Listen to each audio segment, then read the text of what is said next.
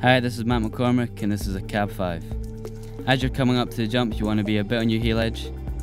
As you approach the lip, you can afford to give it a little bit of slip on the takeoff to start the rotation.